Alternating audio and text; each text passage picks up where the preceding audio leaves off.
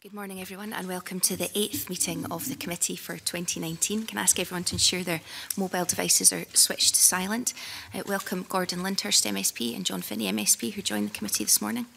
Agenda item 1 is the Children Equal Protection from Assault Scotland Bill. This is our 4th evidence session on the Children Equal Protection from Assault Bill. Can I welcome our first panel, Dr Lucy Reynolds, Consultant Paediatrician, Royal College of Paediatrics and Child Health. Gillian Van Turnhout, a former Irish Senator. Matthew Sweeney, Policy Officer, Children and Young People, Scotland, Children and Young People, COSLA, apologies. And Andy Jeffries, Senior Manager, Children and Families, City of Edinburgh Council, Social Work Scotland. Good morning, you're all very welcome. Can I open things off by asking whether you support the Bill's aims to bring an end to the physical punishment of children? Dr Reynolds, if you'd like to start off. Absolutely, yes. Okay. Absolutely. I believe in children growing up in a world free from violence, and that's why I brought the change about in Ireland. Thank you. Absolutely. Experiences that other countries that have implemented this have seen a reduction in violence to children, and I think this is entirely consistent with the children's rights approach of this Parliament. Absolutely, because the members are committed to the principles behind this bill, and it fits within our wider work around whether that be co-signatures to the national outcomes, national performance framework, that young people grow up, love, safe, respected, and realise their full potential, and also the principles behind getting a right for every child. Thank you. Can I ask why you think public opinion is so mixed on this topic? Dr Reynolds.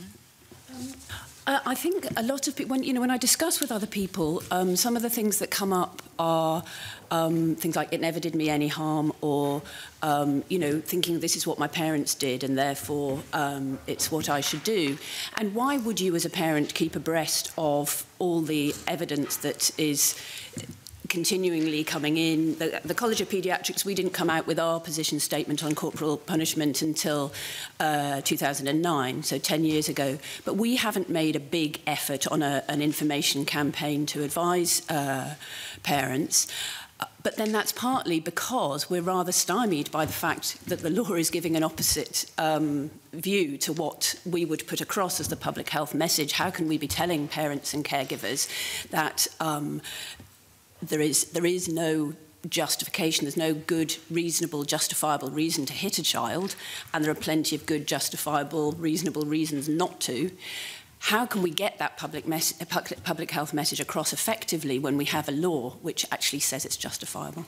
Okay. Would any other members wish to comment on that? Certainly in Ireland, this was also a question that was asked. And the reality is this is about bringing forward how I feel I was raised. I had my own mother in the Parliament when I brought through the law, because I was raised being told, you're not too old for the wooden spoon.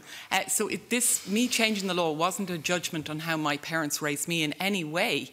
And luckily I wasn't hit, just to have on the record, but I was always threatened with it. But it's about how parenting today takes place, and that for me is what we need to ensure is as legislators we bring that forward. So I think always looking to public opinion, when we changed the law in Ireland, we realised that it was the law catching up with how parents were parenting their children today. Okay, thank you. Anybody else? So I think there are a couple of related things. One is a fear of disproportionate interference in family life. And another thing related to that is a fear of misusing resources. In other words, some people are worried that parents and children will be brought into a child protection system and will be brought into prosecutions when that doesn't need to happen. What I would say about that is, in the operational job I do in Edinburgh, I quality assure every child protection concern that comes through the multi-agency process, and I do that every week with senior colleagues in Police Scotland and the NHS. So we are always looking to satisfy ourselves that we're dealing with the right things and that we've taken a proportionate response. And we already have quite a low threshold for dealing with assault against children as a child protection concern. But what I would say about that is it is correct to do that, but we try to use GURFIC and get it right with those families. So we are not bringing families to child protection case conferences. We are not prosecuting parents, where what has happened is a relationship that's struggling, or some lack of capacity, or some set of stresses within a family that has led to somebody losing control. What we need to do is get alongside those families, do the right thing with them, and not over-intervene with them. And people will not have social workers at their door that don't need to be there because we are too busy to do that. Okay, thank you. Matthew Sweeney, do you wish to add anything? Okay. If I can bring in Mary Fee, then please. Thank you, and good morning, panel. I have a specific question for Gillian. As you said in your previous answer, you spoke a bit about what happened in Ireland, and you were instrumental to bringing about that change. And you said that it was almost to catch up on public opinion. And I would be grateful if you could give us a bit more information and a bit more background about how you came to that decision, what the public view was, the level of dissenting voices against the legislation change, and what happened afterwards. Okay. So in Ireland, we had a solid evidence base of how we failed vulnerable children. We had a Kilkenny incest inquiry in 1996. So if I look at where the seeds of this change in laws happened, we actually, as the state, commissioned over 19 different reports on how we failed children. The report of the Ryan Commission in 2009 was quite fundamental because that looked at institutional abuse between 1936 and the year 2000. So, you know, we had a very difficult past to face up to as a backdrop. And in totality, these reports lifted a veil back for us. We could see what had happened to children, we could see what had happened in families, and it was a terrain that was really closely guarded. So as a start in Ireland, in November 2012, we had a referendum to uphold children's rights in the Constitution, because we had an imbalance that children of married parents, there was a higher threshold for intervening in a family than if your parents weren't married. Because of our Constitution. So we had to ensure that we put into our Constitution a very clear articulation that all children are equal before the law. That law was challenged. We had a referendum. The referendum result was challenged in our High Court, Supreme Court. I'm trying to give you a very quick synopsis. It was challenged. It took 2 years for it to go through the courts, but the challenge was not upheld. And we saw in May 2015, it was ruled that our children's rights were in our Constitution. So that, for me, if you want to look at the resistance, it was probably built up more in towards the referendum piece, and the change in law in relation to the reasonable chastisement of children, to repeal that common law defence of reasonable chastisement, for me was an outcome of the referendum, an outcome of all that history that we had to readdress, and that Irish people wanted to ensure that we didn't have laws that in any way permitted us to be violent against children. Thank you. I'm just going to welcome, we've been joined by Jean Miller, who's a head teacher at the EIS. Good morning, you're very welcome. Thank you. Just to give you the opportunity to answer the first couple of questions that we asked of the other panellists, and that's whether you support the aims of the bill in stopping the physical punishment of children, and also your reflections on why public opinion is so mixed. Yes, you don't need to press the button, sorry, that'll come on. Thank you. Yes, I do fully support the aims of the bill. Okay. And do you have any reflections on why public opinion is so mixed? I think sometimes change takes time, and we're often brought up believing that certain things are right and appropriate. And I think that, as we've seen in our schools over many years, that sometimes bringing about substantial cultural change can take time too. But I do think that with many things in life, the more the evidence is presented to people, that increasingly people get on board. And of course, a big part of my role as a head teacher in a secondary school is about working with parents and carers to ensure that they fully understand what we see as being positive interactions with young people. And I think at the heart of everything we do in schools today is about relationships and about building positive relationships. And I think that if we work with people, and if we don't just perhaps pass legislation, but we absolutely work with people to convince them of the merits of this legislation, I think that will go a long way to changing many of the cultural norms that exist. Okay, thank you. Mary, thanks for that. Thank you. I'm not sure, Gillian, if there's anything else you wanted to expand on in your answer. I believe Lucy wanted to jump in, so I'll let Lucy, if it's okay with the convener.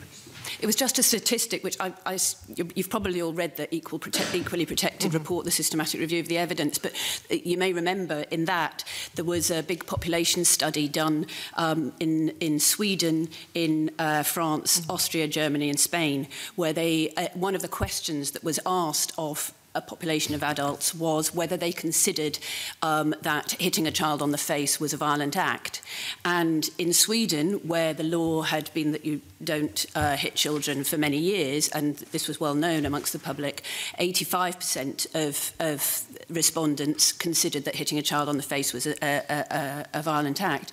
In Austria, Germany, Spain, where they were all in the kind of somewhere in the process of either a public health information campaign and law, or one or the other, you know, part way along. And it was around kind of 60-ish%, 50 to 60% in each of those countries. Whereas in France, where there had been no kind of public health campaign, no move toward law, no discussion, only 30% of adults thought that hitting a child on the face was a violent act. So the law combined with the public health campaign, although, yes, attitudes have changed quite a lot without the law and the campaign, but law and an information campaign are effective in moving them further. Okay. Can I come back to Gillian now? Yeah. I mean, I suppose the other thing I would be interested in is the public perception before you introduced the legislation, and I accept that you said you were catching up on public opinion. Yeah. Was there resistance to the legislation as it was progressing through Parliament? Yeah, there was some resistance. There wasn't any organised groups or civil society organisations who spoke against. There was individuals who spoke against the change in legislation. We didn't have the same process that you're having here of having pre-legislative scrutiny in this manner. In fact, the day I walked into the chamber, I didn't know if I had a single colleague with me in the change of law. I was going in not knowing, but actually I went in knowing that even if I was the only person who said it is not okay to hit a child, children in Ireland would know that somebody believed it is not okay for them to be hit. And I didn't mind if that was, you know, obviously I wanted to change the law. Much to my surprise, every single member of the Irish Parliament chose to support the law by not calling for a vote at any stage on it. So for me, it was a really collective, powerful moment. It was powerful that we did the change in law, and many of my colleagues said that on the eve of 2016, because it's 100 years since we had our proclamation where we said cherish all of the children equally. And that, for me, really resonated for us in Ireland. So it was quite a powerful moment. Even our Prime Minister, or then Prime Minister Taoiseach Enda Kenny, chose to speak in the chamber in favour of the change in law. So we had cross-party support. Now, I'm not saying it was easy. I think, to be very clear, my colleagues pulled me aside. Some civil society organisations, members of the public saying, the time's not right. We need to do X, Y and Z in order to be ready for this change in law. So let's not do it yet. We totally agree or we don't agree, they may say, but now's not the time. What was fascinating for me, it was really a light bulb moment. The second we changed our law, the same colleagues looked in the face of my face without any irony and said, why didn't we do this years ago? This makes so much sense. And I can still picture them standing there saying, this makes so much sense. So, you know, changing laws like that, as we've seen in legislation, whether it's smoking in public places, in seatbelts legislation, it is amazing the effect that when as legislators we are willing to step forward to ensure that our laws protect all of our citizens, the public do respond positively. And was that the case? The public responded positively? Absolutely. The public, you know, if you now talk to the public, they would believe this law change happened a long time ago. If you told them it was only a few years ago, in advance of coming here this week, I contacted different civil society organisations or state agencies, and it's all still positive about the clarity that this change in law has brought for their work. It has helped them for social workers, it's helped them with their relationship with parents, because they're not, previously they said to me they had to when they were meeting with parents, would start having a moral discussion about whether you can or can't hit your children, saying, well, I don't think it's a good idea, but they couldn't authoritatively. And now they say, you're not allowed to hit your children, so now let's talk about what you can. Let's talk about positive parenting. So it changed the dynamic of the relationship. Okay, that's very helpful. I'll ask my second question later, because I think that was... Okay. Alcohol Hampton. Thank you very much, Convener, and good morning to the panel. Thank you very much for coming to see us today. I'd like to follow on from Mary Fee's questioning with a couple of specific questions for Gillian van Turnhout, but then I've got a couple of other questions which I hope that all the panel will be able to answer. And I suppose that's because we've heard a lot of evidence, Gillian, of the potential negative outcomes of removing physical punishment from the home. One of which is the sort of protective element, that parents believe they should retain the right to physically chastise their children for their own good. For example, if they're about to pull a pan of boiling water down over their head or run out into traffic. Have you seen a massive increase in injuries by boiling water or people running into traffic since you banned smacking?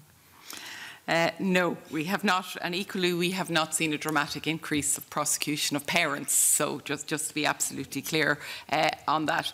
The running out to traffic argument was used in Ireland, and somebody on the radio very helpfully gave us the example of that her grandmother has Alzheimer's, and she wouldn't think to hit her grandmother running out in traffic, so why would you choose to hit somebody with a similar cognitive ability that's smaller?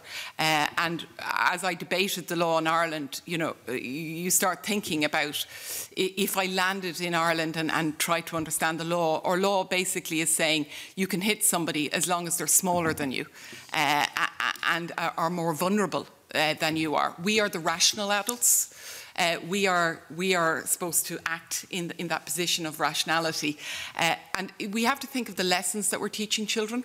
So we don't hit, you know, if you look at any of the examples of hitting children, it's portrayed as if it's a very calm moment and I chose to discipline my child in this way. It doesn't happen in a calm moment. It happens when we're irrational. So that we have this invisible line in our heads that we say, I know the difference between a smack and a whack. We don't. So for me, it's very clear that we need to ensure that if I'm at a meeting and let's say Lucy or Andy says something that annoys me, I don't immediately think I'm going to give them a bit of a whack because I don't agree with them. No, that's not acceptable. It's not on. So why is it acceptable when it's a child? Because what are you telling the child? This is how you solve a problem. Don't discuss it. Don't learn to calm down. Don't learn to de-escalate. You know, I've thumped the ground myself when I'm annoyed because I've had to learn these lessons in life. And this, for me, is about helping children in those really critical life skills of how you problem solve, how you deal. And also we know that when you hit a child, they immediately forget everything that happened beforehand because that person they love, they cherish, has hit them. So there's no connection to what they actually did. And thank you very much for that. We're going to hear this afternoon from an American academic who is very much opposed to the legislation. His name is Professor Lazellery, and he uses the example of Sweden, which we've heard already, to denote a correlation between negative social outcomes and the removal of the parent's right to chastise. In fact, he points to rather quite the extreme statistic that there has been a 73% increase in the number of juvenile rapes in Sweden since 1979 when the ban came in. And he says, although increased willingness to report rapes may have accounted for part of these, of this 73% increase, it is likely because a small but increasing number of boys never learn to accept no from their mothers. Have you seen anything like that in Ireland? Any corollary between the removal of physical punishment and an uptick in juvenile violence? No, there is absolutely no evidence. And I've also, as part of my work, worked with the Council of Baltic Sea States, which obviously includes Sweden, who've done considerable work on the issue of violence against children. And I have heard these spurious, I will say, arguments being put forward. And there is no evidence. I have met with people in Sweden, whether they're from the police, from social workers, from practitioners on the ground. There is no evidence for those arguments. Thank you. did you want to bring other panel members in on this? I wondered if any of the other panel members wanted to. Yes, on the two questions I've asked Gillian. Yes, Dr. Reynolds. So, as well as being a paediatrician in Glasgow and representing all the 1,000 paediatricians, members of the College of Paediatrics and Child Health in Scotland, I'm also a member of the International Society for Social Paediatrics and Child Health, which actually started off in Sweden, but now is an international organisation. We have a big email discussion group, and whenever I've posted things in relation to equal protection for children, no paediatrician in any of the countries that have fully protected their children under law have ever expressed any regrets on any of those discussion groups. Staffan Janssen, who I think he's a paediatrician from Sweden, I think has spoken at the Scottish Parliament before. He spoke, we had a meeting of the International Society for Social Paediatrics and Child Health in St Andrews a few years ago, and he, I suppose, really listening to him and then thinking, I really need to look into this evidence, was really the start of me thinking I had a duty as a paediatrician to do more about this. But yeah, so I hear from New Zealand paediatricians, I hear from Swedish, Icelandic, Spanish, German, Austrian, all of them, there's absolutely no regret with having changed the law and are really kind of looking to us to be next. And the countries that haven't yet changed, when I've posted, there's a paediatrician in Japan is going, oh, and what are you doing? And of course, down south and in Wales and so on, they're all looking to us in Scotland to do this, to equally protect children and hope that they can then follow on. Okay, so I want to make a point in relation to your first question, Alex, which is the difference between hitting and restraint. So the example you gave, the first one, was a boiling pan of water that the child pulls over. You don't keep children safe by hitting them. So you manage the environment in a way that keeps them safe. So you don't leave that pan of boiling water there. You are with that pan. You're in front of that child. It's at a height the child can't reach, and that kind of thing. You don't stop a child running into traffic by slapping them. You put yourself in between that child and the traffic, or put an arm out. And I think that is an important distinction, that restraint is sometimes necessary for the safety of the child or the safety of somebody else. If children are punching each other, you would get yourself in between them. But that is not the same as hitting a child, and that is the bit that we are saying is inconsistent with the children's rights. Do any other panel members wish to come in on that? Dr. Jones? I really back to I was picking up on the latter point, but the earlier point, sorry, as a developmental paediatrician, I should say something about the way that children learn. From birth, children learn by mimicry. You look on YouTube, it's brilliant. If you see little clips of newborn babies, they can't focus terribly well, so you have to do exaggerated facial expressions. But you get a newborn at this sort of distance, and you start, if you've got their attention, and you start doing exaggerated facial expressions, sticking out their tongues, they do it. It's magic. It's not magic. It's science. Whatever. But they do it. And also later, another thing on YouTube, if you were to put in Bandura, Bobo doll experiments. So Alfred Bandura was a child psychologist, but the experiment is basically that you have two groups of children. You have a room full of a whole variety of different toys, and you show one set of children, before they go into that room, some film of an adult picking up a toy mallet and whacking 9 bells out of a kind of clown doll. And the group of children that haven't seen that video don't go in and whack the clown. They look at all the different sort of toys and play with them. The ones who've seen the video are much more likely to go in and pick up a mallet and whack the doll. And it's actually very distressing. You can on YouTube, you see, lovely little girls just hitting this thing because they've seen it done.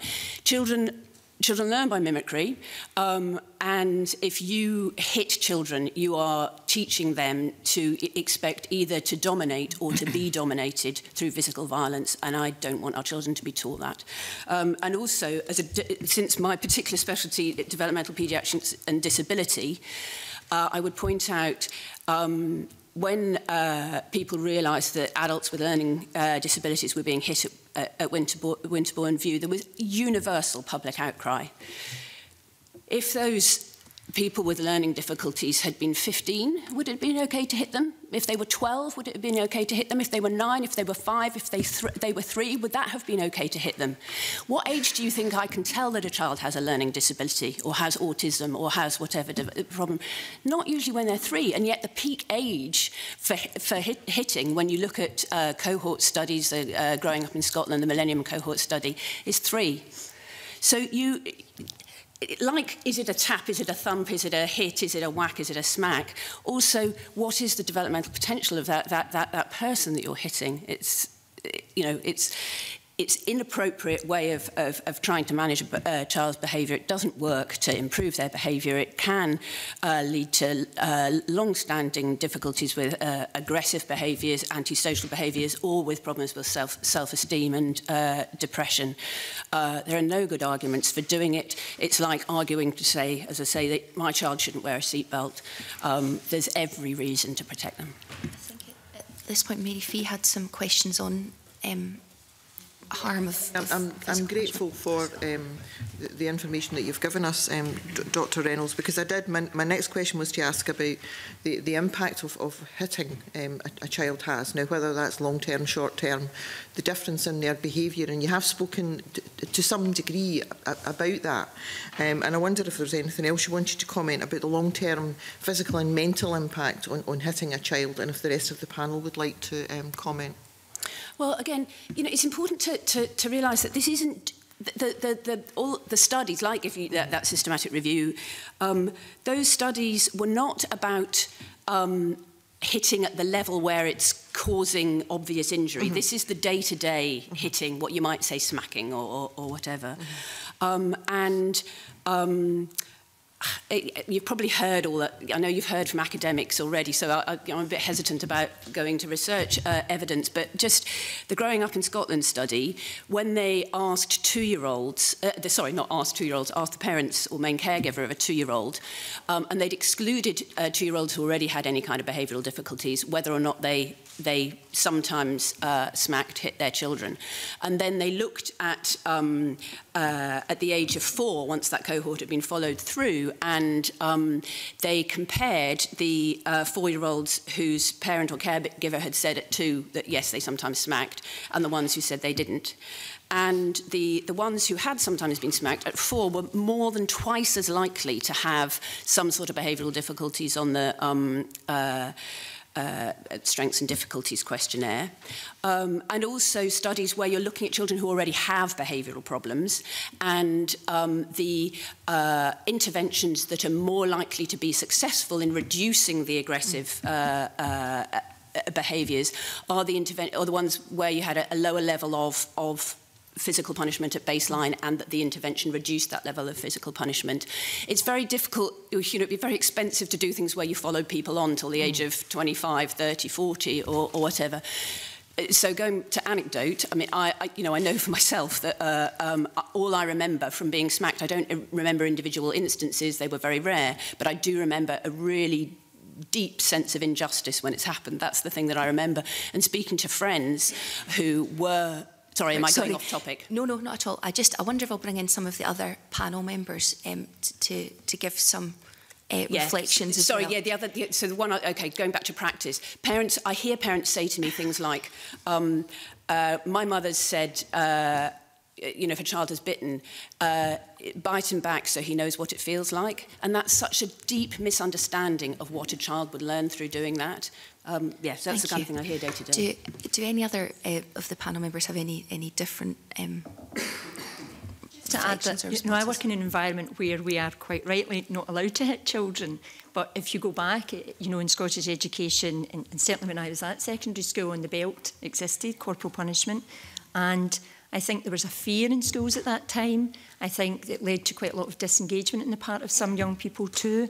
And we know so much more about the best ways for children and young people to learn now. And again, it goes back to, we know at the heart of good learning, good relationships, kindness, caring, etc. And I don't think you're going to have that if you in any way promote an education system where you would allow violence. And the point of the last question as well about restraint and violence, etc.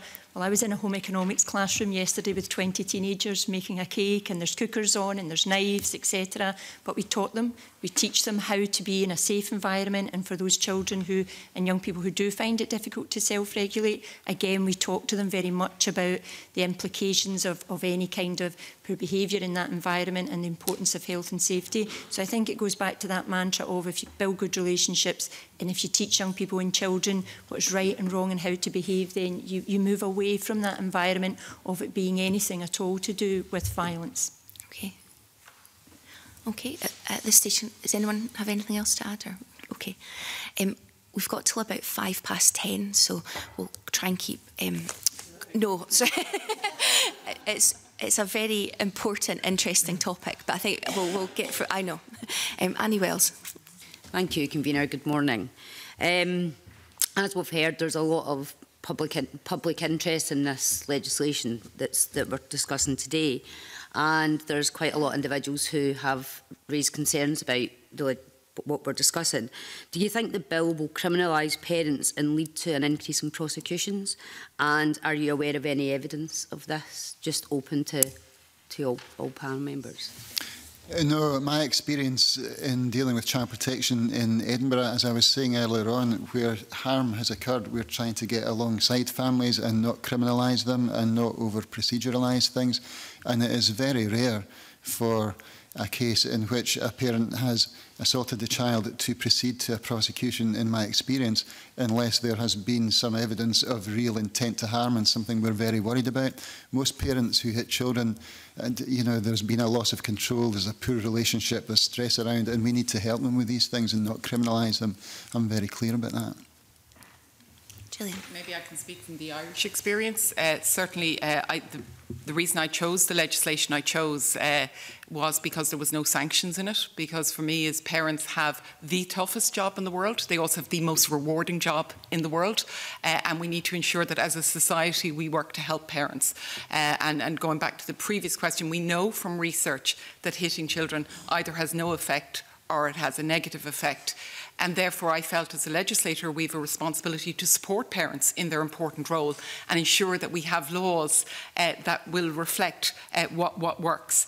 In relation to criminalising, in advance of this meeting, I once again contacted our Child and Family Agency, so that's our body for social workers and engagements with parents and families in Ireland.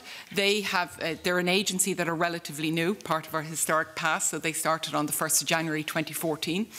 They've seen a slight increase, but they don't believe it's the change in law. It's more about the new agency that is dedicated towards supporting children and family.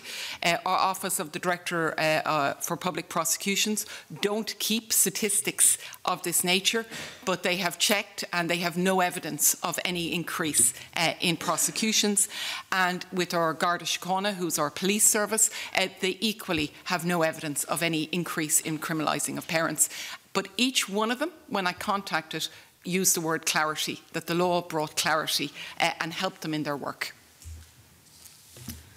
Thank you. Just on to my next question. Sorry. Yeah, but I'll try and be brief. To us as paediatricians, this would not change the threshold at which child protection procedures are implemented. This is very much a public health measure. Sometimes changing the law is the most effective way of effecting public health change. And I would always give the analogy of with the smoking ban. So for myself, someone who goes to lots of gigs, music, and you're in the middle of a crowd, it was horrible before the ban, always going home with smoky hair and clothes. But after the ban, sometimes somebody would light up in the middle of a crowd. I didn't dial 999 or try and get out of the crowd and call a policeman. I just said, sorry, could you stop doing that? And I know that the force of public opinion around me will be with me, and they stop. I've never had a problem with asking someone to stop smoking since the ban. Thank you for that. There is also concern that this bill will interfere in private family life. Is this concern justified? Well, I mean, you could equally say, well, I've already said it is things like saying that you should put a seatbelt on when you put your child in the car. Is that, you know, is that interfering with family life? I would also say in the past, people might have been able to smack their servants or their wife or their whatever. Why is it okay, you know, to interfere in family life to protect women, protect adults? Why is it not okay to protect children? Yeah, so agreed. You know, children just need equal protection to adults, and we do not intervene disproportionately. We try to make best use of resources by doing what is needed and no more than that as early a stage as possible. So no agency is in the business of wanting to interfere. As I was saying earlier on, we're too busy doing other things that do need us to intervene, and I'm not worried about that. I think this is a simple case of children having equal rights, and that is not an interference in family life. It's ensuring that everybody has that same protection. And in education, we obviously promote UNICEF. I've got my badge on today, wearing it with pride. Rights respecting schools and the rights of children and young people's voices to be heard. And I think that you can't say that that stops at a school gate. It has to be beyond that school gate, and it has to be about all environments that children should feel safe. Gillian. It's not about interfering in family life. It's ensuring, though, that children can live in a world free from violence, and that includes their own home. Their home should be the safest place, and any exposure to violence, whether it's domestic violence or hitting of a child, is telling children that there is some level of violence that is acceptable. And just as a corollary to the previous question, there was one case we had since the law change where a member of the public witnessed a child being hit in a car park, quite severely hit, and reported it. And it turned out that that child was being significantly abused. So, and the member of the public cited the change in law, gave them the courage to say, this is not okay, this is not. So we have seen that one prosecution. So I just want to make sure that I answer your question with integrity. But for me, it's more about us as a society ensuring. So if I see a parent having a difficult moment with their child in a supermarket because of where they're displaying the sweets, I don't immediately jump in to criticise the parent. I'm actually seeing how can I help to calm this situation. So I will usually be heard muttering, it's disgraceful the way they have sweets out there at an eye level for a child. So I think for me, changing the law in Ireland was about us as a society taking a responsibility that we support parents in their role. We know that hitting doesn't work. So let's talk about what actually works. Let's support them in that important role that they have. Can I just ask one small one? Would it be different if there was sanctions? Would it be different in I don't think, for me, that there is laws about assault, there is laws on child abuse. So those laws have been tried and tested and they are there. This is quite archaic, in my opinion, that we have a threshold that we say in relation to a child, we have this threshold that you have to pass before those laws can apply. So for me, it's very clearly about removing that defence that came from our shared common law. So it's about removing that defence. It's not about putting any additional burdens, because those laws exist. Thank you. Okay, Gail Ross. Thank you, Convener. Good morning, panel. I was going to ask a question. We've had a concern raised that if there was any increase in prosecutions, there would be an increase on public services.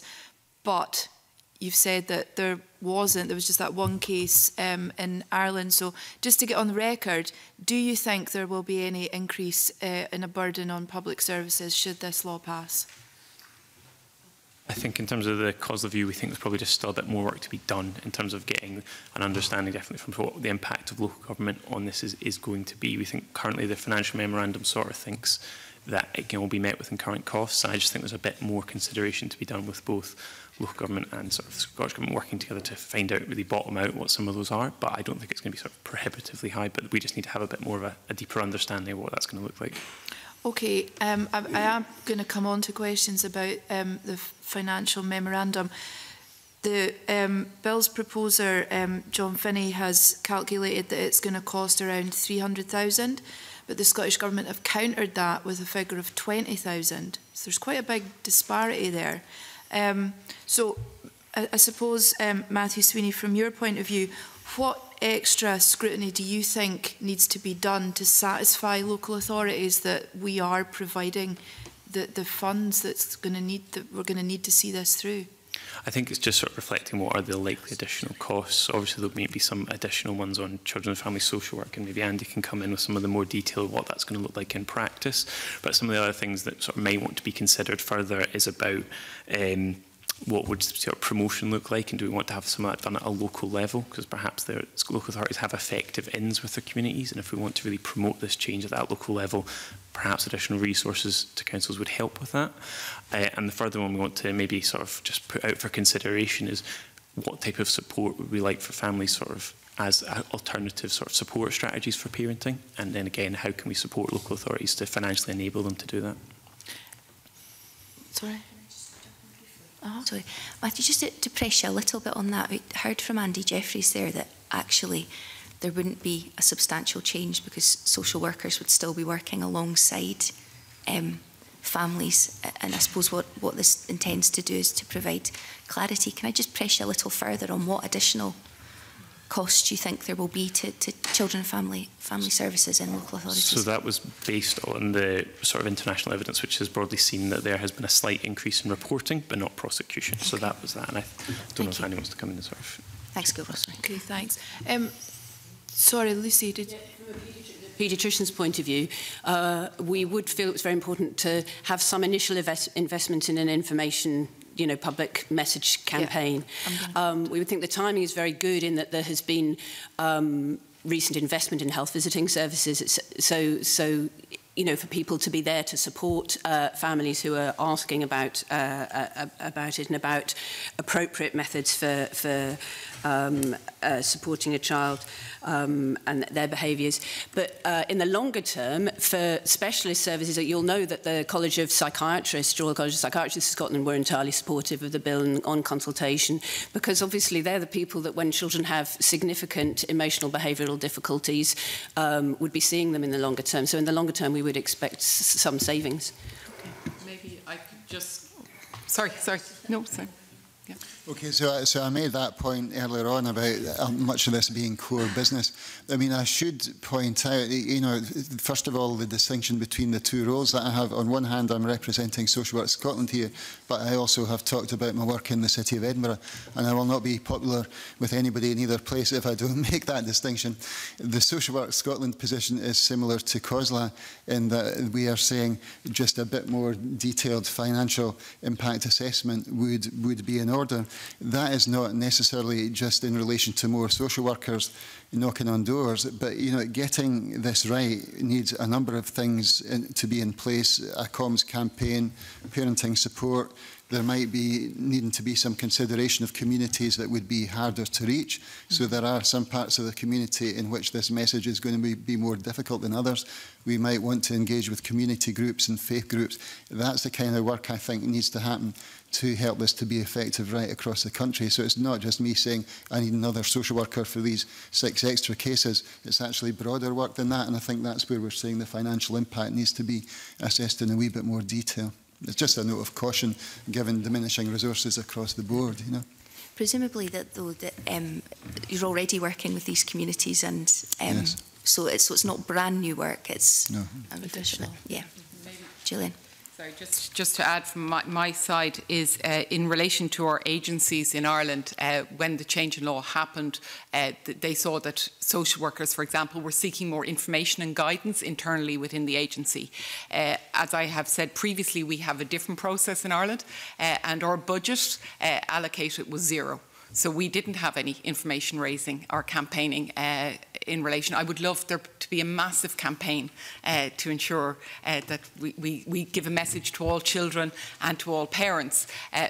But that should not stop us, I felt, me as a legislator, to change the law.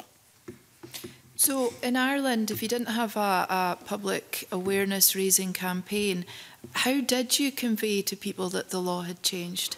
We conveyed it through the organisations that engage and interact with children, so whether it's from public health nurses, paediatricians, social workers, so those people who are engaging on a daily basis, early learning centres, schools, through the media.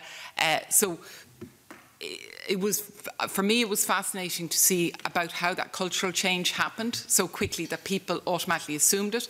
And in fact, only this morning when I was discussing with a member of the public that I was here, they said, but that law changed 2 years ago in Scotland. So it is interesting that when you start having these debates, public automatically start in their mind saying, oh, well, that's changed. Is there anything that you would have done differently, looking back now? Would I have done differently? I suppose if I had realised that there were so many countries in the world that hadn't changed their laws, I might feel a little bit more anxious about changing the law. But to be honest, no, because for me it was, even if I was going to be the only member of Parliament that advocated this change in law, I wanted children to know that I stood for them and that I believed that they could be in a home free from violence. So for me, I would still have done exactly the same. What was really heartening was that so many of my colleagues right across parties all realised that the time was right for us to change the law. Okay. I want to just pick up on something that Matthew Sweeney said in response to the question that the convener asked. You stated that there had been an increase in reporting but not in prosecutions.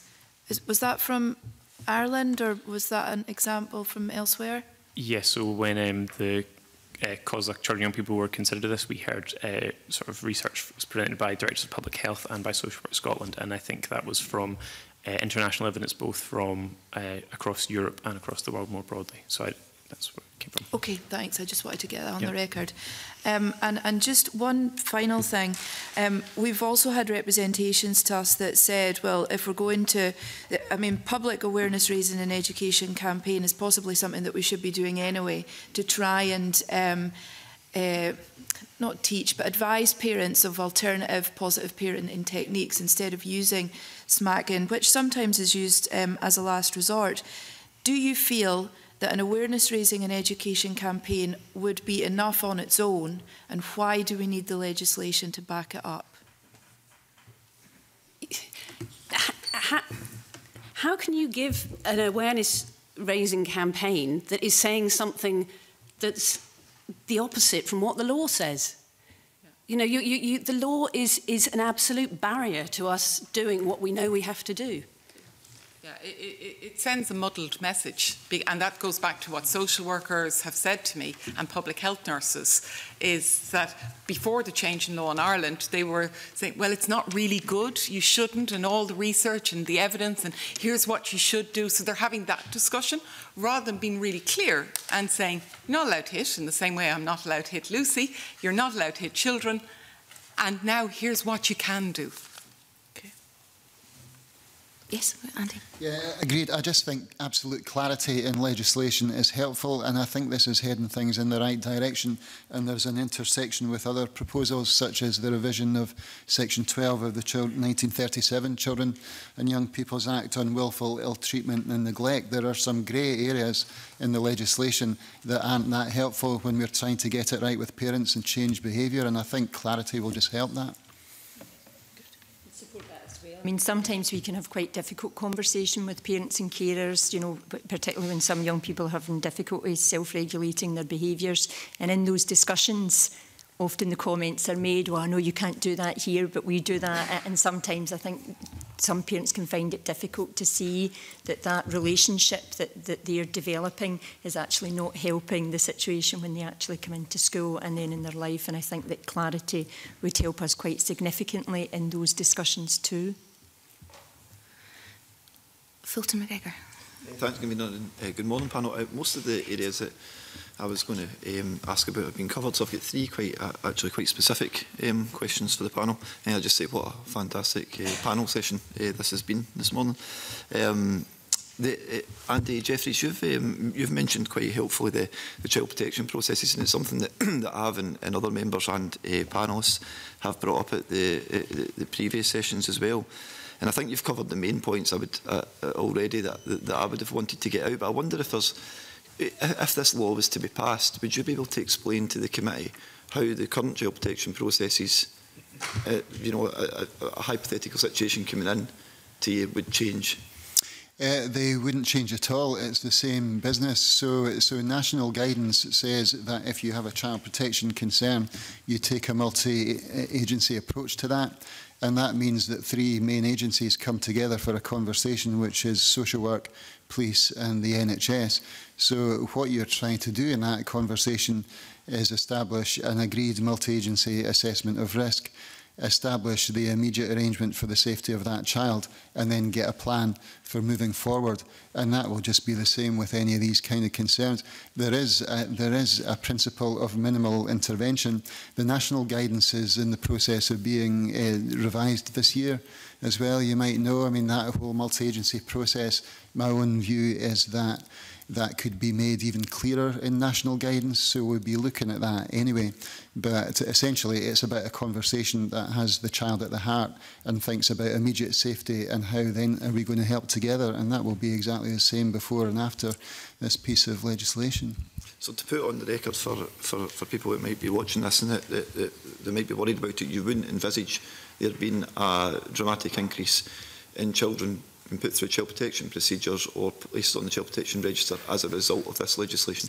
It's very hard to give a definitive answer to that. I mean, child protection concerns vary a lot. As I was saying earlier on, I sign off all the child protection concerns in Edinburgh at a weekly meeting that is multi-agency. The highest number of cases we've looked at in this calendar year is 66, and the lowest number is 22.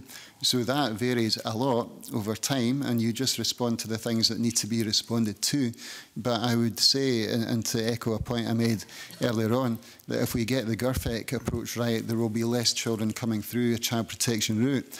And in Edinburgh, we have got less children on the child protection register than we've ever had. And we've got the lowest number of looked after children that we've had in 10 years. So there's something about getting GIRFEC right with those families that is working. But the main thing in relation to child protection is that 3 agencies are agreed and satisfied that that child is safe and we're doing the right things together. Sorry. Also, from the evidence, one might actually expect a reduction in some child protection cases because, as Gillian has said, if hitting a child is part of your repertoire of ordinary discipline, then at a time of stress, you may do it harder than you really intended to and injure a child to the point where child protection measures may kick in. But if it just isn't part of your repertoire, you don't have, you know, even when you're stressed, it's not the first thing that you think of doing. So, yeah, some of the papers in that systematic review suggested that there would be a reduction in cases of hitting hard because people aren't hitting at all. Thanks very much for that. And I suppose the other side of that is, so the child protection is one side that, that people would maybe have worries about. The other side is the criminalisation, which has been well covered already in the panel. But yourself, Andy Jeffries, and anybody else on the panel, are you aware of the reasonable, the defence of reasonable chastisement being used? I don't tend to deal with cases by the time they're out of the child protection process, so I'm no expert on outcomes in court and what happens in court. I mean, that happens after the child protection process has done its job. What about in Ireland, Gillian Vinton? How did you come across that when you were taking this law through? We have seen, I did talk to people about private in-camera court hearings, what was happening. We rarely saw the defence being used, but it had been used in a few cases, a number of cases. So, but I haven't seen any increase. Nobody has noticed any increases or any trends significant other than, as Andy has clearly said, you know, there's always parameters in relation to child protection that you have, but we haven't seen any differential. As paediatricians, we wouldn't really see the relevance of that, whether there had been cases prosecuted, you know, or sorry, where people had successfully used the defence in the past. It's the public health message that having a law saying that it's okay gives. It's not whether it's been used before or not. We need to get rid of it. So we get rid of that societal message saying it is justifiable and reasonable for parents or caregivers to hit children. So is it fair to say that it's the clarity that sends out yes. rather than the clarity? defence? I was supposed to say the word clarity. Gillian said it already. Clarity is the big message here. It's the word you hear back from everybody without me putting it into their mouths as such. When I contacted the different agencies, the different organisations, the word clarity just keeps coming up. One more question, Convener, if that's all right. We heard last week when we were in Sky in committee an aspect that I personally I support this bill for the record, but an aspect that I hadn't actually heard before. We heard that if this law is passed, that it might impact on the more vulnerable and disadvantaged communities where there's maybe already services involved, police officers, social workers and such like. I don't personally think that would be the case, but I wanted to put it to the panel, particularly Andy Jeffries again. Sorry, I'm not picking on you such, but the other panel as well, other panel members too. If you think there is any relevance in that argument. Yeah, I think there will be sections of the community in which this message is harder to get heard than others. You know, faith groups would be another. You're talking about different value bases, different beliefs. So there may be disproportionate impact on some communities. And as I was saying earlier on, they're the areas in which we need to work to do the education and engage people and get them on board. But, you know, nobody is going to want to punish people who already have adverse life experiences because of poverty or domestic abuse or whatever else they're having to live with us. None of us would want these things present in our lives. And I keep coming back to this point, but it's about how we get alongside those people and help them not to hit their children. It's just as simple as that. We must help them to do other things that are not hitting children. Yeah, for us, certainly in Ireland, and I don't know the situation in Scotland, but there is a disproportionate belief, I believe, that, you know, child abuse is more likely to happen in poverty than it is likely to happen in a family who have respectable professions. And we as a society and as legislators have to continually challenge that belief. And I think that is important. In the change in law, we did also see that there was a challenge with some of our minority groups about explaining and sharing that change in law. But when I engaged with those leaders, those respected individuals in the minority groups, they took it as a really welcome challenge to talk with their groupings, with their members, to share with them the positive parenting and how you raise children in Ireland. So for me, it's clarity again. If there is a difference in the prevalence of children being hit across the socioeconomic spectrum, well, all the more reason for them to get the more benefit. You know, if it's in more deprived communities. I mean, I've worked for the past 17 years as a consultant in North Glasgow. I also cover part of East Dunbartonshire, so occasionally I'll see someone who's a bit more affluent. But that conversation that I had, that I mentioned, where a young mum, that was certainly from a deprived background, saying that when her son bit another child, her mother said, bite him back so he knows what it feels like. Once I'd explained to her, she could understand, oh yeah, of course it's ridiculous, I'll now tell my mother, you know. But even last week, I'm trying to think exactly, I'm picturing these parents and thinking, where did they live? How affluent were they? But certainly educated, both parents, the fact that it wasn't a single parent, both parents in front of me were talking about their child's behavioural difficulties, wondering whether the child might have difficulties on the autism spectrum. And the dad just made a comment about saying, oh yeah, well, he doesn't even seem to understand when I give him a smack, blah, blah, blah. And so he clearly didn't think that a paediatrician would have any issue with that. So he just didn't, and of course I'm not down his throat saying, oh, you're a terrible, terrible person, but he just didn't know. And it was funny because his partner is immediately, oh, you know, don't mention the smacking. So yeah, the confusion there. But yeah, I hear it from families in all different circumstances. Right, we have another question from Alex Cole-Hamilton and then Gordon Lyndhurst, and I'm conscious we're drawing into the last 8 minutes. So thank you very much for bringing me back in, Convener. It's actually two very quick questions. One directly again to Gillian Van Turnhout. We've heard a lot about clarity. I think there is a perception, as Andy Jeffries raised, that we've already done this and that smacking is already illegal in this country among many parents. But can I ask? So there is a confusion there. Since the law was changed in Ireland, has that clarity been established? I believe it has, and I don't have any evidence because we haven't done any polling. I did try to see if I had any statistical evidence to present to you, but what I have done is done very wide consultations in advance of coming here today.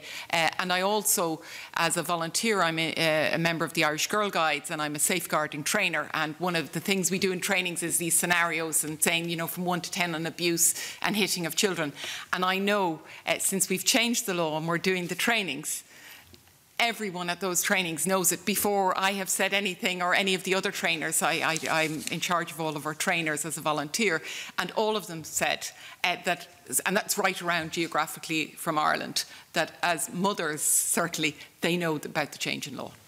Thank you. And my second question is again about the evidence we'll hear this afternoon from the American academic Professor Lazellery. He suggests that without having a recourse to mild backup smacking, as he describes it, then parents may become increasingly frustrated until they are likely to explode with severe verbal or physical violence. Is there any empirical evidence of that either in Ireland or elsewhere in the international community where this has already happened? And is it a concern of any of the panellists? I suppose I just find it very difficult to even understand the rationale for that argument. Certainly in advance of changing the law in Ireland, I read quite considerable amount of research. We didn't have the opportunity of the Anya Hyman research on equal protection. That wasn't available at that time. But I did look at the research done by Elizabeth Gershoff, which she did. It looked at 75 studies, 161,000 children, over 50 years of research. So she took all of that herself, and Grogan Taylor, and that very clearly found that there was no evidence that spanking is associated with any improved child behaviour, and in fact it was more likely to be associated with troubling outcomes, any level of hitting of a child. You know, systematic reviews are, you know, the word systematic is there. There are people looking across, you know, doing searches on keywords, finding good quality studies that give evidence for what what you're studying. That hasn't been quoted in any of those systematic reviews.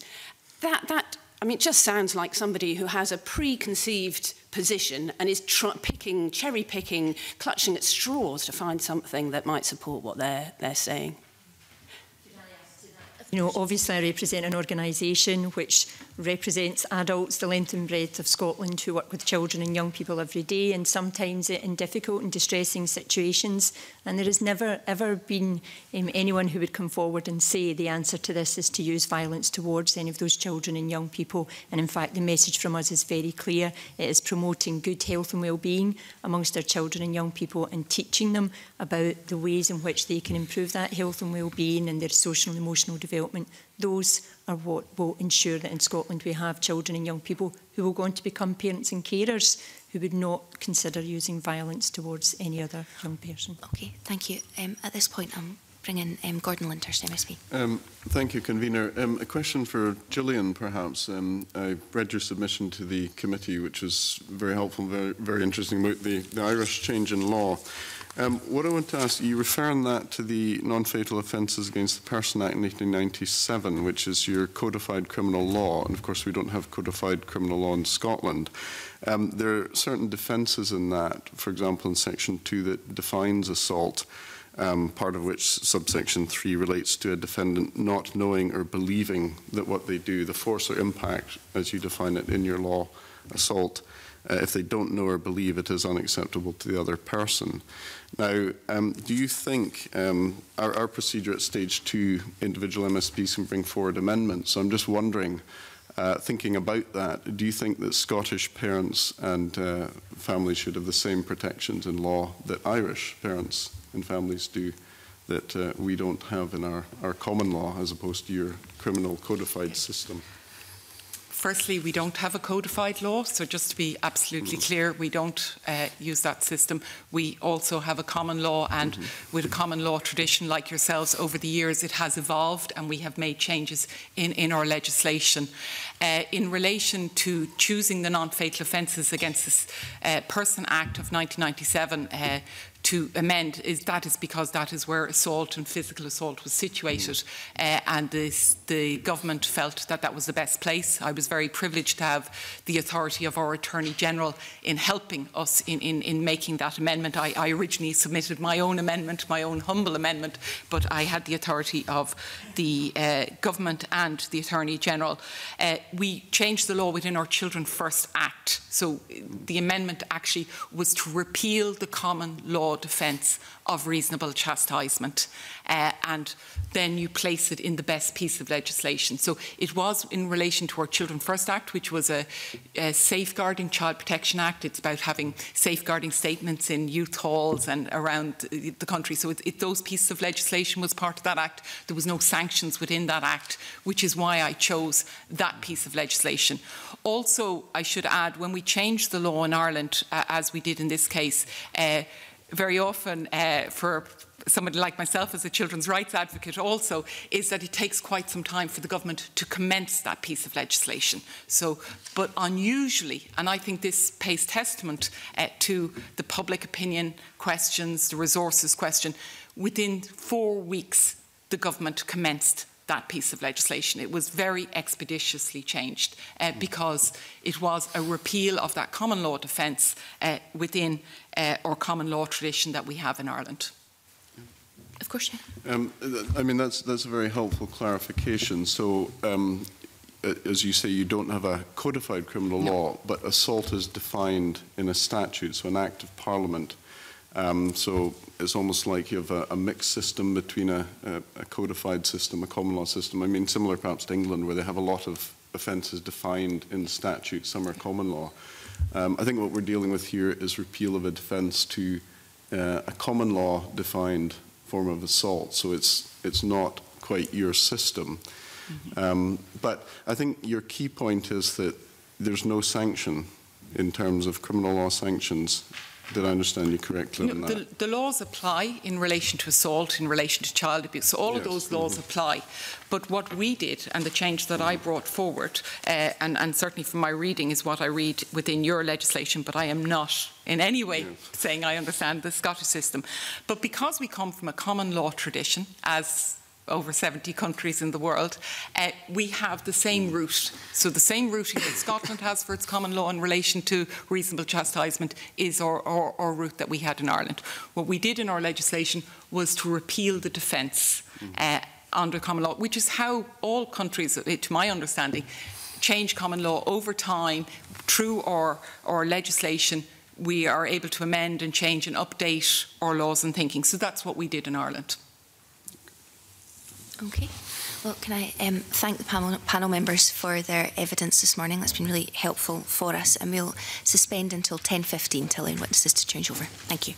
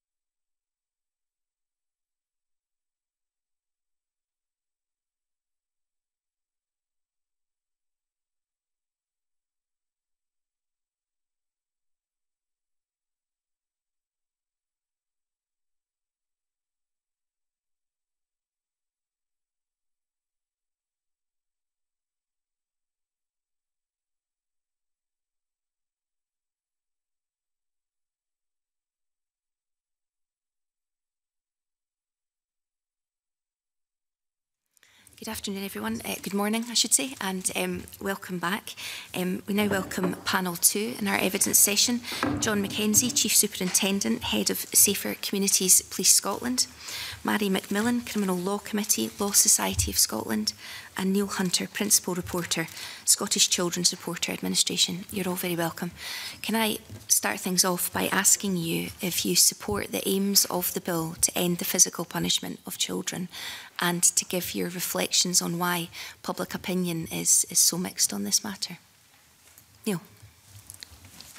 Yeah, the Children's Reporters Administration very much supports the aims of this bill, and for a number of reasons. I think one we've heard already this morning, the bill clarifies a currently very ambiguous aspect of law in relation to defence of justifiable chastisement. I think a lot of the discussion this morning already has focused on the need for absolute clarity for parents in society about what's acceptable and what's not acceptable in relation to children.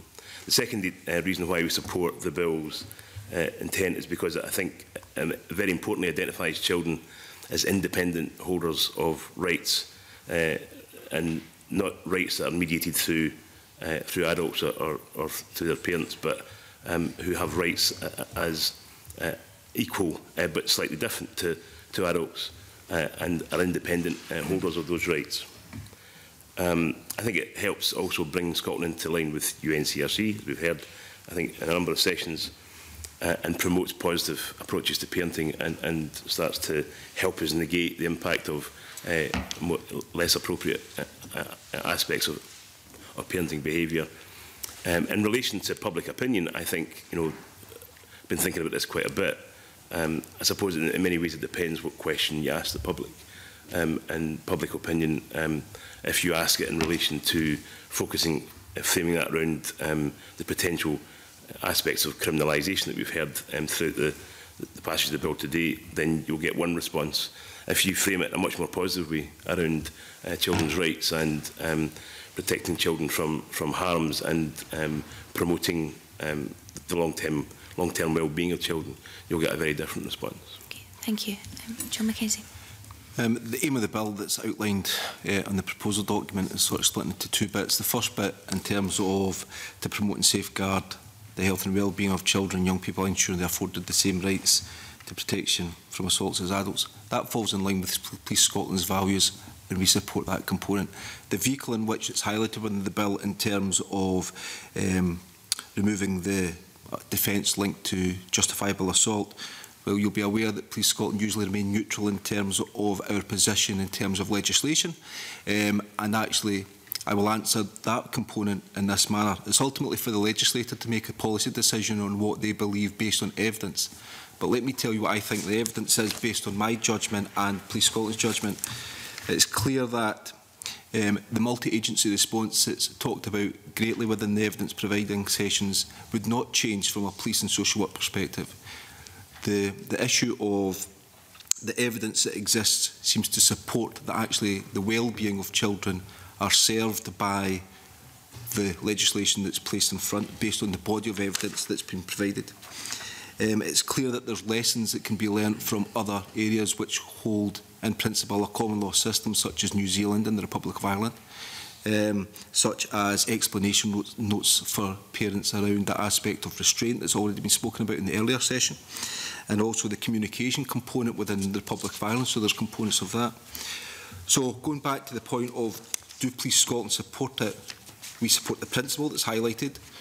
I believe there's a body of evidence to support the rationale behind it, but ultimately the decision for the removal of that defence is for a policy decision for the legislator. In terms of the public awareness, I was just saying to Neil before we came on, I was trying, in my notes I have actually got from the public survey, 75% of respondents actually supported the bill, 25 did not, but I just cannot find where that source component is, but it's in my notes, so I believe that to be correct. Okay. So actually, my anticipation is that the issue of public support will enhance as we move forward. It's demonstrated in Sweden that that's a position. It's been demonstrated in the Republic of Ireland that's a position. So actually, I am not so convinced that there is such a polar position within the public of Scotland. And this goes back to the proud history that Scotland has from the 60s with Kilbrandon and our approach to criminalisation of children and our approach to Gurfect. So actually, the stance I have and the judgment I have is there are not such polar opinions across the mass of the population within Scotland. Thank you. Mary McMillan. Hi.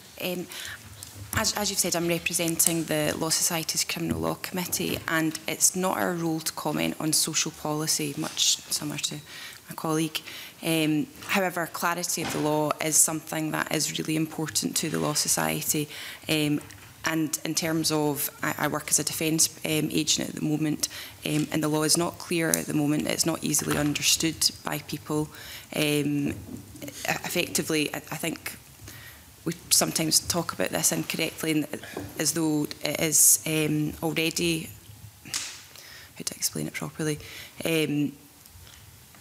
it's already an offence to assault a child, if that's what you're talking about. Actually, what there is there's defences in law, and I know you've heard lots of evidence around that, but that has to be the starting point, and explaining the nuance of those defences and what that means is not something that's well understood by the public or by clients, and I think any clarification of the law is always helpful. Okay, thank you. Oliver Mundell. Thank you very much, Convener, and I'm very interested in the point that you've just made, Mary McCallan, because it's something that worries me with how the bills, the particular method that we've chosen for changing this defence out of law, because I think we hear lots of people talking about this being an anti-smacking bill, and clearly on the face of it that's not what it is. And we just heard in the previous session one of the witnesses say we don't know the difference between a smack and a whack, and that there's no invisible line. But I wondered, in legal terms and in your practical experience, do the courts make a distinction when it comes to assault between maybe a smack or a whack and something that's designed or intended to cause physical harm? If you were to speak about, if you take children and actually what we're talking about today almost out of the equation and just look at assault and how assault's dealt with in the court system, that's relatively clear, and the courts, I think, well used to dealing with that and knowing how to. It does have to have that intention to harm, and there's various ways in which that's looked at, but I think I suppose effectively there will still be a small grey line, a grey area, but ultimately that will end up being down to a prosecutorial decision as to whether or not it's in the public interest to prosecute. And some of what you're talking about, it may be deemed that it's not in the public interest, weighing up all the different various factors they have to weigh up. Ultimately, though, if it's an assault, then it will be each case is dependent on the facts and circumstances of each individual case. I don't know if that helps answer your question. That does help. I guess then my question is where as a legislator, how would I know, passing this legislation, where that threshold will be and where it will sit? And in that context, do you think it would have been better if the bill's aim is to end the physical punishment of children, to positively pass a statute that made that point clear? Do you think that would give more clarity than just removing a defence? I take the point, but I think our common law has actually served us quite well in this area. I think there's a good understanding of what assault is, what it means in terms of if a client comes in and I'm dealing just with an ordinary assault, it's clear in how you explain that to the client, what we're looking at, what the issues are, what their concerns might be. From a prosecutorial point of view, it's straightforward in terms of, and I think as well for the sheriffs, judges or justice of the peace in terms of making those decisions, that's clear. So I think our common law does serve as well in relation to that. So I can't see that there's any issue with the way in which the bill's drafted in achieving the aim of what you're looking to do. So you think parents would have sufficient foreseeability in terms of moderating their own behaviour in this area, even though there will be no case law because of the previous use of the defence potentially? I'm certainly not aware of any case law that sets a threshold because this defence has been in place. Because obviously where the defence is being used, we don't get into the question of that intention and whether that evil or wicked intent was there. Do you think that's foreseeable enough? I think it is foreseeable enough, I think, in the sense that there's lots of case law around assault. Obviously, it would be evolving in relation to if you were bringing then children in, and we would be losing those that defence. But I think there's merit in the common law being the source of where our law evolves, because we can progress and change things as time goes on. I think ultimately, if this law was enacted, the advice to clients would be that it's against the law to assault your child, and how that's interpreted then thereafter is down to the courts. But it would be quite clear in terms of the advice that would be provided. Okay, so I've just got 2 further questions. So, okay, they'll be relatively quick. If you're confident that the common law is able to adequately define assault, why is the common law so ambiguous when it comes to this particular defence? Why is it so ambiguous? Do you think that the law is ambiguous currently with this defence? In terms of reasonable chastisement as a defence, I think that is ambiguous, and I think that's why the 2003 Act, I'm obviously in part in relation to... So why is the common law ambiguous for a defence but not ambiguous around the actual offence? What's the difference? What's the difference? I suppose it depends on what you mean by ambiguity. Reasonable chastisement, I think, was broad, and I think up to a point people were clear what that meant, and the courts were clear. That was tested, and it was found that actually our level was not acceptable in terms of the kind of international practice in relation to that, which is why we then moved to kind of tighten that up and give further clarification. But it's not that the common law wasn't unclear. I think that it was that our legal position was not the one that we wanted it to be. Does that? That perfectly, I think, draws out the point I was hoping. And the final question, I guess, would then be Michael Sheridan, the Scots Law Agent Society, had written an article in the past sort of week or so, I think, where he said that, like recently repealed legislation, the proposed legislation might not take into account the practical difficulties likely to arise upon implementation. Do you know what legislation he would be referring to and what he's meaning there? I can't say that I do. I can't see any practical difficulties with implementation. Sorry that I can't answer that more clearly. That's fine. Thank you very much. Okay. Alex Cole-Hamilton. Thank you very much, Convener. Good morning to the panel. In the last session, we heard a very powerful account of a social experiment from Dr. Lucy Reynolds, where she talked about children learning via mimicry, about, I don't know if you heard it, about children who were shown a room of toys and an adult using a mallet to hit a clown, and then they were let into the room, and then they mimicked the behaviour, whereas the control group who hadn't seen the video didn't. I'm really interested, particularly for the police, but this perhaps expands to the wider panel as well.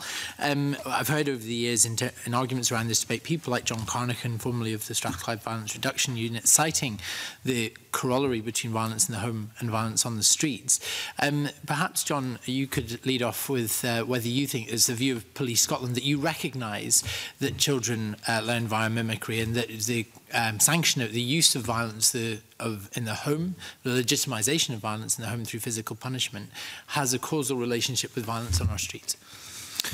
Well, let me be quite straightforward. I suppose you've heard the same evidence that I've heard, and actually there are greater people than I to make that judgment. And on page 18 of the proposal, it outlines the evidence that exists to demonstrate that. So I'm going on the body of evidence that has been highlighted but in the earlier session, that there appears to be a linkage between violence within the home, violence within the wider society. It's not me or Police Scotland that's making that judgment. I don't have an evidence base to bring to you today to demonstrate that. What the evidence base is, evidence base that's already been heard by this committee, is highlighted in the proposal and highlighted by other witnesses.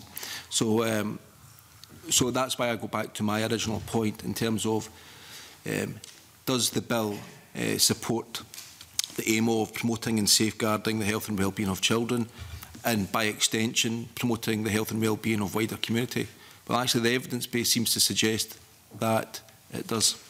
And before I bring in the others to answer the same question, can I just ask what, John, either your own view or that of Police Scotland would be to, say, Marcia Scott from Scottish Women's Aid, who has always advocated that we can't begin to eradicate domestic violence in the home while we still, as a state, allow any kind of physical punishment in our homes?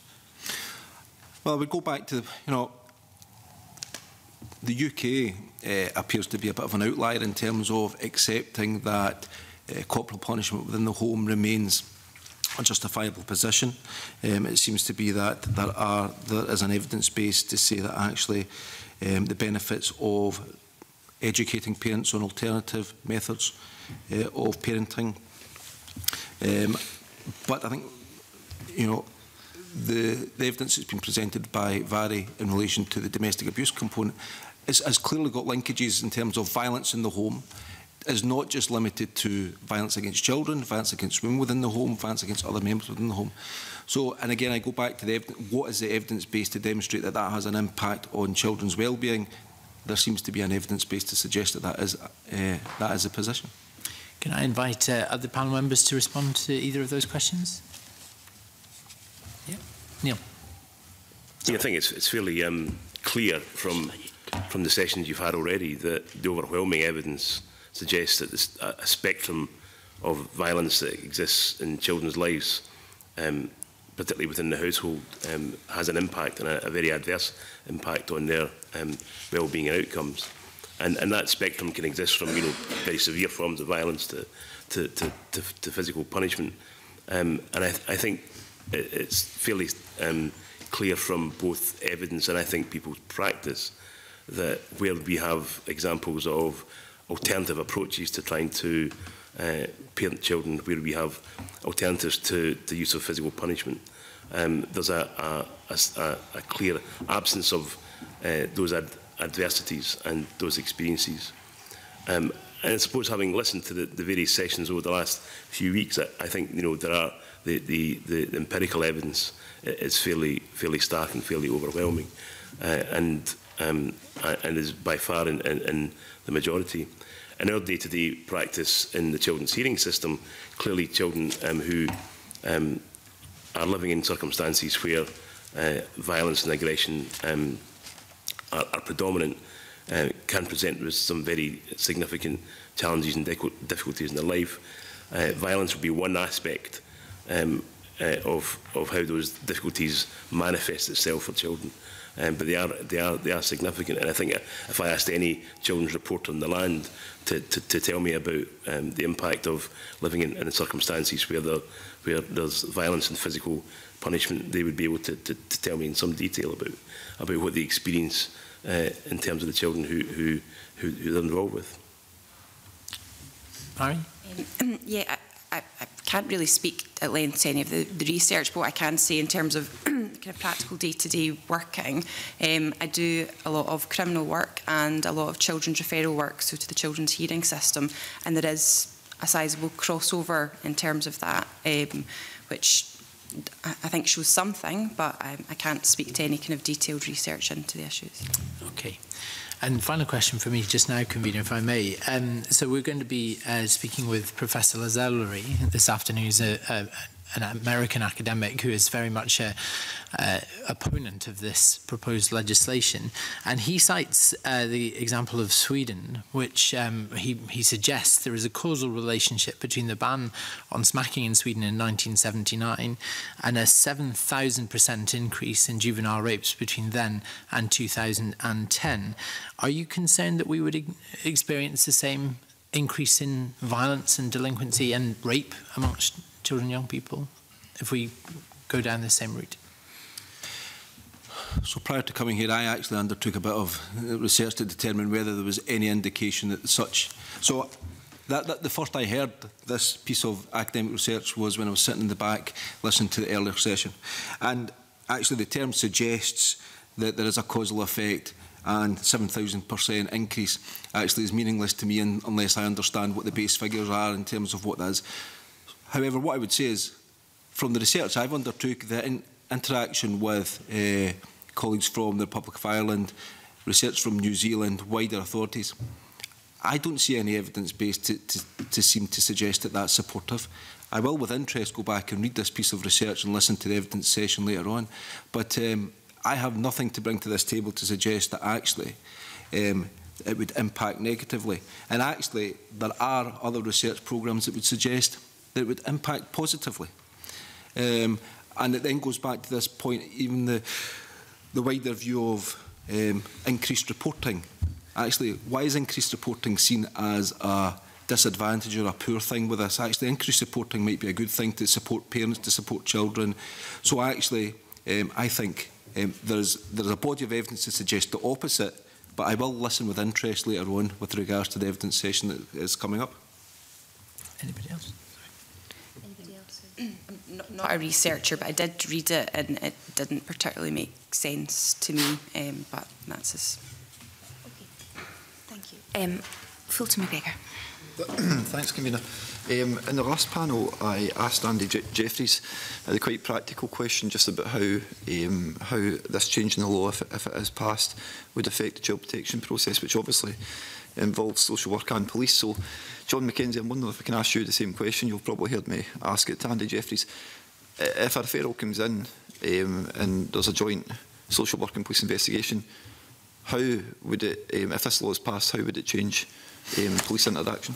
Well, it was nice to see Andrew. I've not seen him for a number of years, and he referred to a weekly IRD meeting that he attends in Edinburgh, and actually I used to sit every week with him at that same IRD meeting. And Andrew Jeffries highlighted to the committee it would not make any difference whatsoever in relation to the processes adopted, and I will reiterate that position. It will not make any difference.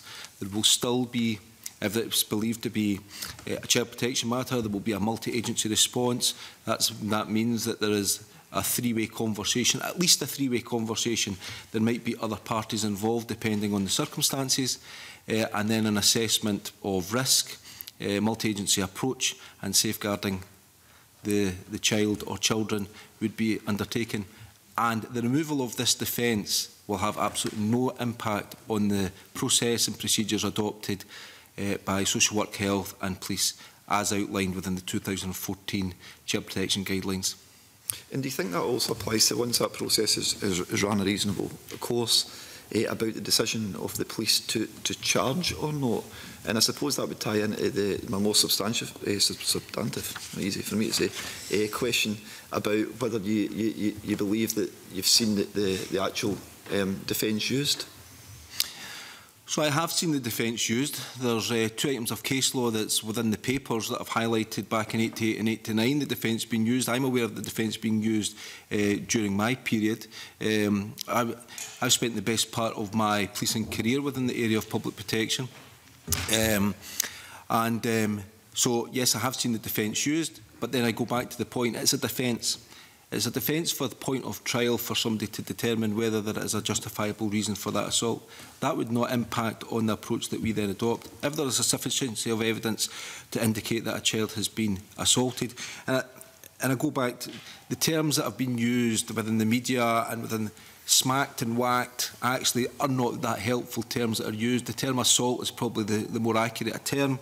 If there is an indication or evidence to support that a child has been assaulted, then that will be reported, and ultimately it will be for the Procurator Fiscal to make a decision. We will determine whether there is evidence to support a charge. The Fiscal will obviously make a decision whether there is evidence in law to support a case, and ultimately there would be a report to the wider concerns, or potentially a report to the report in terms of the wider well-being of the child.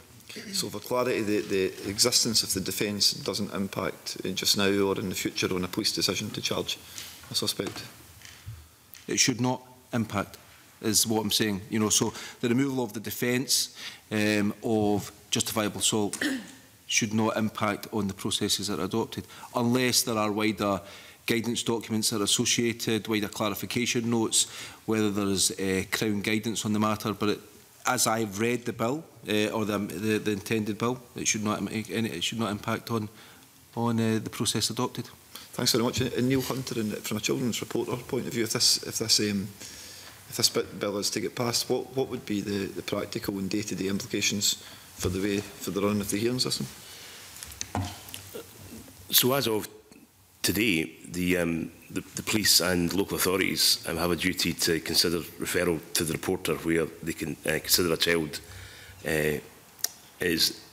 requires protection or guidance or treatment or control, and where they consider compulsory supervision may be required for that child. And that doesn't change.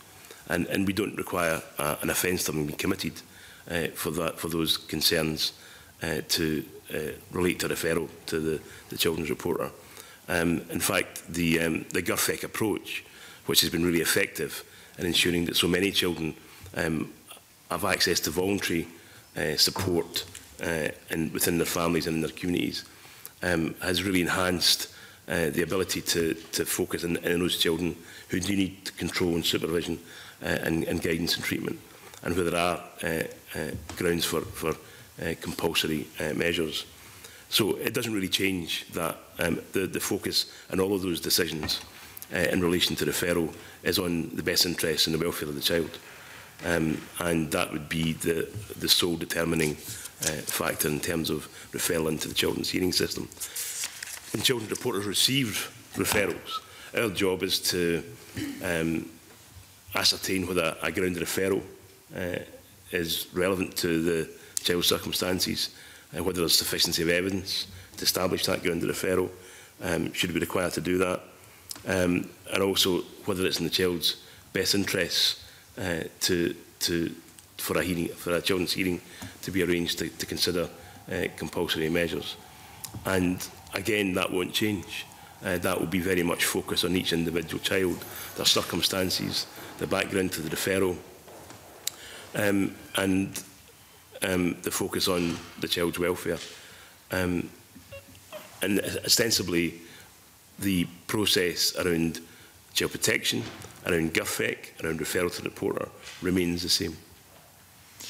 Do you think there's any merit in, and I mentioned this at the last panel as well, do you think there's any merit in the argument that we heard when the committee was in Skye last week, that if this bill is passed, that it may inadvertently be more disadvantageous for families, for families from certain backgrounds who perhaps have already got agency involvement, such as social workers and police, and are maybe involved in the hearing system? I suppose I go back to Andy Jeffrey's point earlier, is that we, in terms of our public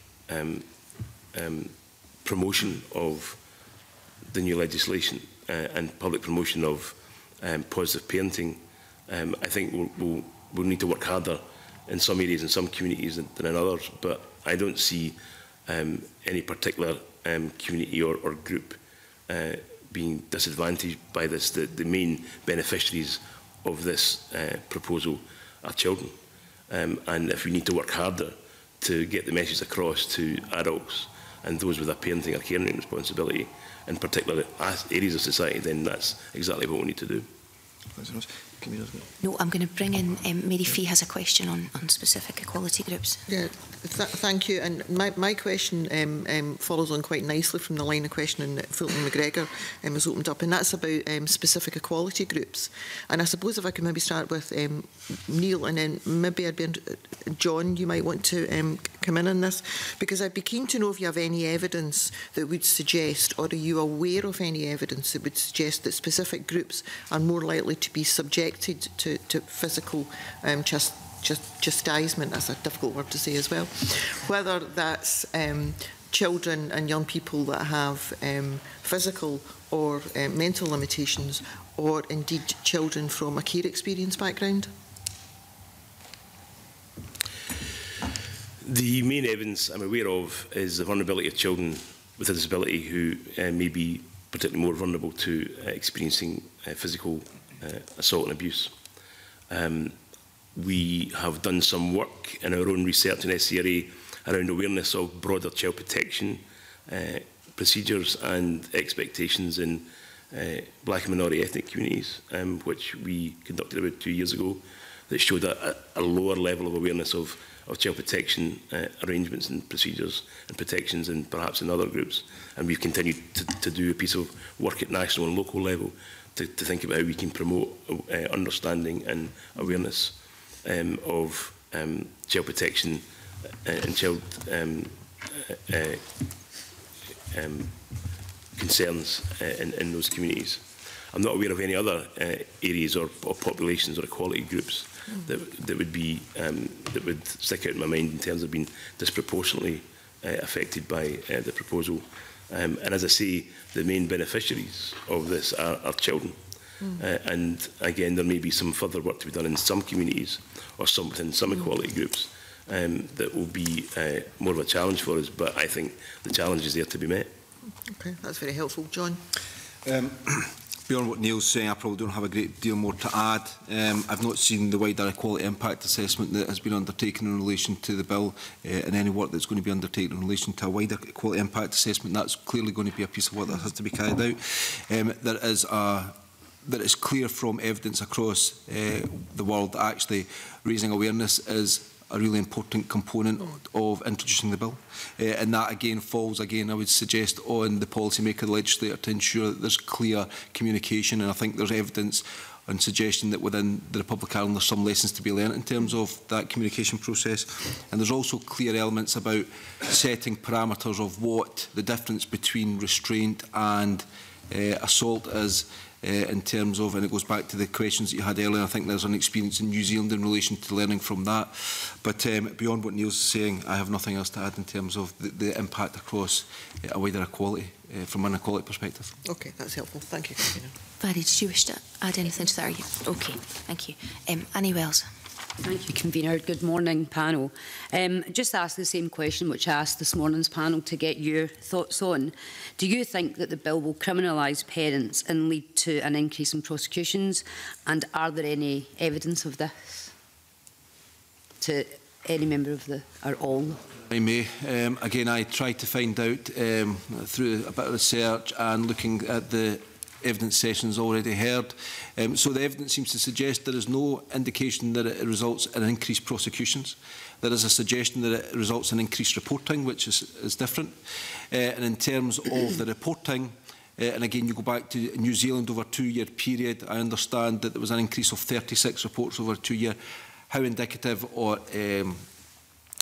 useful that figure is, probably it's not that useful, but it gives an indication of the numbers within experience within New Zealand. Will the bill criminalise parents? Well, I go back to my original point. The bill is a removal of a statutory defence of justifiable assault. So I cannot see how that then in itself would criminalise parents, in as much as we have an opportunity to communicate wider with parents, to highlight what the values of Scotland and wider organisations are in the hope for the children within Scotland. So I don't believe there's any evidence that even suggests across other countries that have went down this route that it criminalises parents. Thank you. Anyone else, Mary? Yes, I think it's important to say that I think the ethos of the bill is about changing public attitudes. It's not about increasing prosecutions. And ultimately, I'll just reiterate that I think it will increase potentially in reports to the police, because if you have any public awareness campaign around an issue, then that might be a likely effect. But it's back to the point I made earlier, it's down to prosecutorial discretion as to how they then proceed.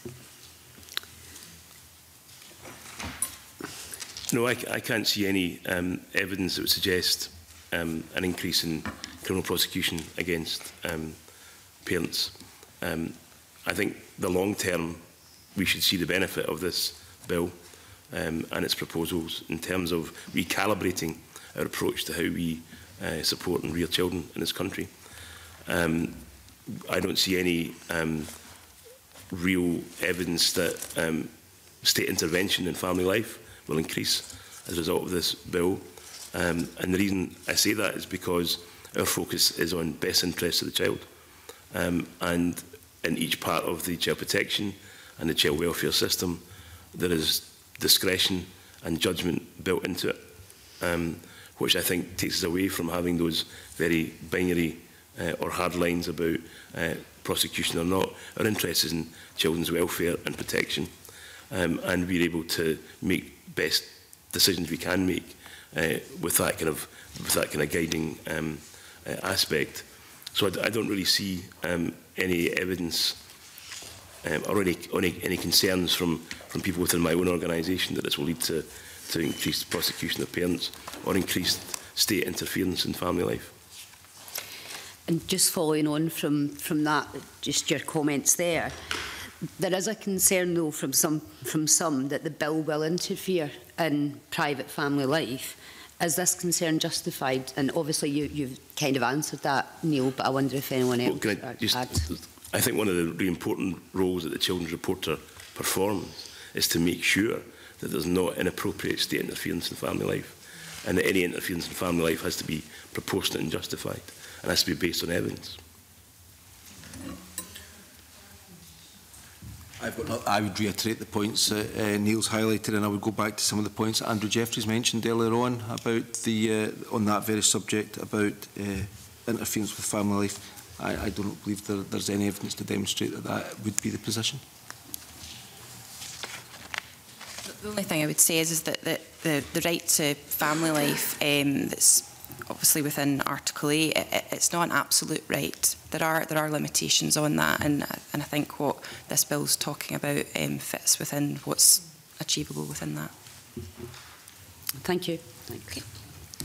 Gail Ross. Thank you, Convener. Good morning, panel. Although we've heard from various witnesses that said that well, certainly the evidence from other countries says that there's not been an increase in prosecutions, but there may well be an increase in reporting. Do you expect any increased burden on public services as a result of that? So, my understanding is there will be an increase, or my professional opinion and judgment is there will be an increase in reporting. The extent of that increased reporting is hard to determine, to be fair, based on the evidence that's been presented from New Zealand, the Republic of Ireland, and I use those two as an example based on the system being founded in common law. I've also looked at other areas such as Sweden. Professional judgment would suggest that there will be an increase in reporting. In terms of the size of that increase in reporting, it's unclear. It would appear that New Zealand, as I've said earlier, have not had a significant impact. And I suppose that goes back to the financial impact assessment and statement that's been provided. It's hard to actually determine what the financial impact would be from a public service perspective. And I would suggest that there still requires some analysis in relation to what the real impact has been within other jurisdictions such as the Republic of Ireland. So the evidence is presented as there'll be minimal impact, but actually I think there are some gaps within that evidence that's presented, and it's worthy of looking at further evidence to understand what has been the impact. It has been suggested that there's a high probability that it'll save money further down the line, and that this should be looked at as preventative spend. Is that something that you would agree with? Well, I would tend to agree with this on 2 points. I'm not convinced that an increase in reporting should be seen as a disadvantage. It should be seen as an opportunity to support parents understand any risks that are associated within the family environment, and hence may be seen as a preventative approach to then reduce spend in the future. So that may be a reasonable argument with an element of rationale behind it. I suppose the second bit to that is, you know, understanding the sort of savings from prevention has always been very difficult to achieve, because you actually have to try and understand what the baseline figure is, and actually we don't have an understanding of what that baseline number is in terms of at this moment, and that's been the challenge in the Republic as well, I understand. So I think there is an element of sort of rationale around the bit about it could prevent cost in the future, but again I believe that there is probably some further analysis that's required to be undertaken to clearly understand that position. Yeah. If there were an increase in reporting, I think it's likely to be fairly small and fairly short-lived. And if it leads to families in need of support and help being identified earlier, that's likely to be a good thing. We've already heard this morning about how our public services currently line up around the principles of GovEC to get alongside families. So there's, I think, a possibility, if there were a short increase in reports, there could be some positive benefits for that in terms of early elective interventions with families rather than waiting for circumstances to become acute, where agencies like my own may have to step in and consider more formal interventions. In the long term, I've said I think this is about recalibrating how we bring up our children in Scotland. So I don't see any long-term financial consequences or long-term strain on the public purse. I see opportunities for earlier and effective intervention with families working alongside them. Okay. Don't have anything to add to that. May I just add one additional point just in support of an earlier comment? I suppose if you go to the Swedish example, my understanding is there was an 83% acceptance that corporal punishment within the home was not justifiable, and then the introduction of legislation resulted in now a 97% position where the population do not believe corporal punishment is justified within the home. So actually by even introducing or having a clear public message will then present an understanding to the wider public and a social acceptance, I would anticipate from the evidence, that actually corporal punishment in the home is not acceptable. So that then might not have, as Neil said, the long run approach might not be impactive to services. Yes, certainly one of the aims that we've talked about in previous evidence sessions is to go for cultural change, and that's what we've spoken about here today as well. And one of our previous panels said that the aim is to just stop adults lifting their hands to children, full stop, whether that's assault or whether it's, and we've also heard this described in another panel, as a light tap on the hand as part of loving chastisement or punishment. How will the police, because you talked about setting parameters between restraint and assault, how will we set that parameters between what is viewed in some communities as a loving tap on the hand, and if you are called out to these sort of instances, how will you determine what's in the public interest? Well, I suppose I would then, so let me start by saying, actually, again, it's the role of the legislator to make sure that there's clear public messaging of what's acceptable and not. So that's a position. That is a clear position. In terms of making a determination of what is a tap on the hand or what is an assault, actually, that will be born from an evidence-gathering position that I've highlighted earlier, whereby we would have a discussion about how to approach, if it was highlighted as a child protection concern, make a determination what the evidence base is, and then make a determination whether there was a sufficiency of evidence to justify the term assault. So actually that won't change any. But let me be clear. In all my years in the public protection arena, I've never heard anybody reporting or engaging with the police about somebody getting a tap on the hand. So actually, we are talking about, there seems to be, using examples such as a tap on the hand by a parent probably is not a useful example to provide when actually what we're talking about is assault on children. Thank you. And just one final question, again, evidence that we've had in, that basically says if we're doing an awareness-raising campaign, an education campaign, if this work is happening now with positive parenting and looking for alternatives to smacking, do you think that we're already moving towards that as a society? And if we are, is there a need for legislation? Why don't we just do the awareness raising and the public education campaign on its own?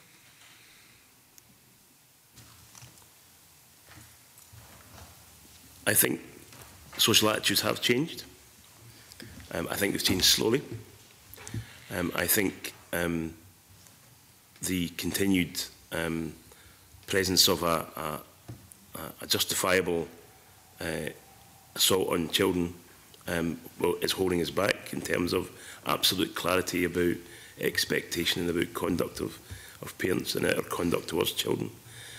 So public awareness campaigns, I think, can really help, but with this kind of really ambiguous aspect of law continuing to be present in Scottish society, the pace of change, I think, will always be hampered by that. So I think, again, come back to this whole issue about rebasing, recalibrating what we expect in terms of the well-being and health and development of Scotland's children will accelerate the positive progress we've made.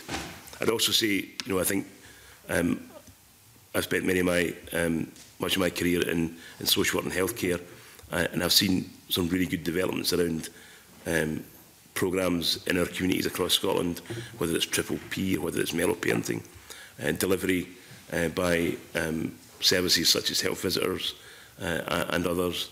There's a real sense of a lot of that apparatus being able to support families being currently in place, and I think a change in the law, a reset of the tone will help us further in terms of delivery of support to families who need it most.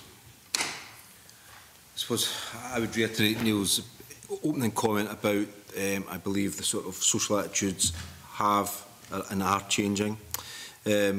I then go back to, I'm taken by the evidence presented earlier on, that actually that sort of juxtaposed position of having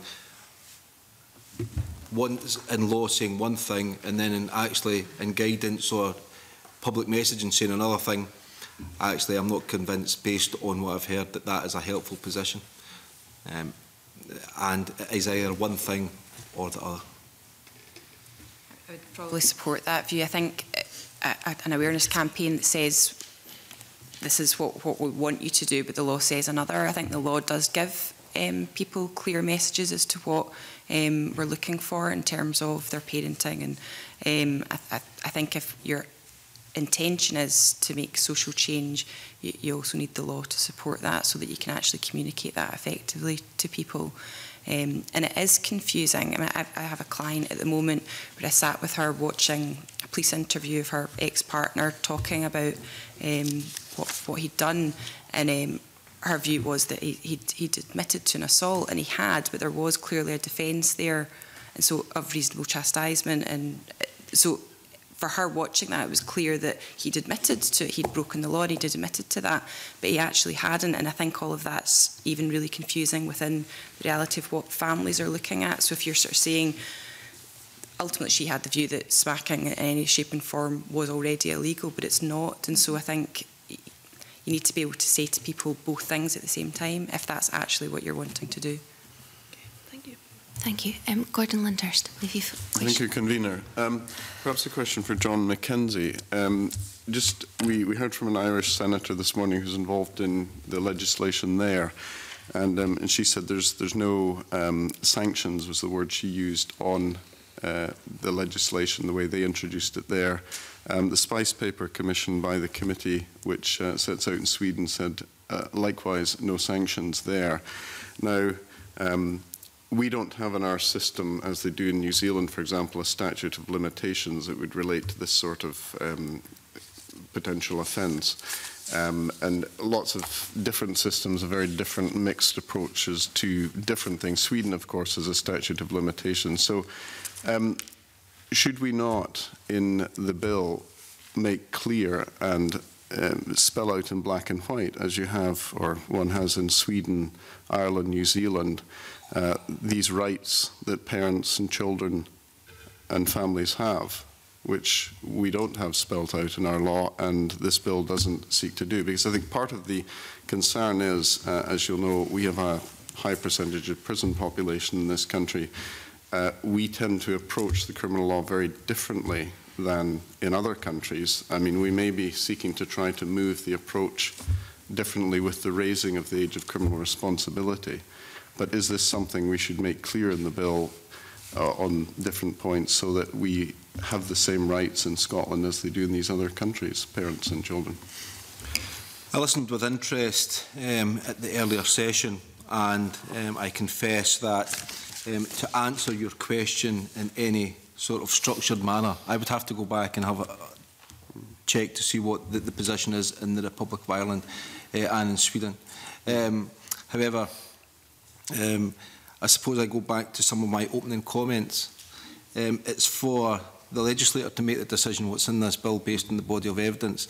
I don't have anything constructive that I could add to the question that you raised, because I would want to go and research that point that you've made. But again, I would reiterate that actually, based on whatever evidence and body of evidence, that's a decision for the legislator to make. I don't know, Convener, if the other two panellists could be allowed to comment if they have. Of course, if they have something they wish to say. Very briefly would say that I think you have different legal systems that do things in different ways, but if they reach the same aim and have the same objective, I don't think it really matters too much. I think we do have a good system of common law in this country, and I think there's no reason to move away from that. I may have misunderstood your question, but anything that sets out clarity for parents in terms of their rights and responsibilities would be really helpful, but I don't think we necessarily need to enshrine that in law. I think parental responsibilities, parental rights are something that we need to be able to be very clear in terms of promoting understanding of and what we expect of parents in relation to their conduct towards children, and particularly in relation to their conduct in ever-changing societal expectations. And I think this bill creates new positive societal expectations in relation to parental conduct. And John Finney wished to come in here. Thank you, Convener. I don't have a question. It's just as a point of clarification to an aspect that Mr Linter's raised there just now. Of course, it's important to have clarity, and the clarity about transitional arrangements is covered in paragraphs 118 to 120 of the policy memorandum, just for the record. Thank you. Thank you for that. Okay, that brings us to the end of our session today. Can I thank you very much, panel, for your evidence. The committee has already agreed to consider evidence in private, so I now move into private session and ask the public gallery to clear. After consideration of evidence in private, the committee will reconvene not before 1 p.m. in Committee Room 1, where we'll take evidence via video conference from Professor Robert Lazzeri. Thank you.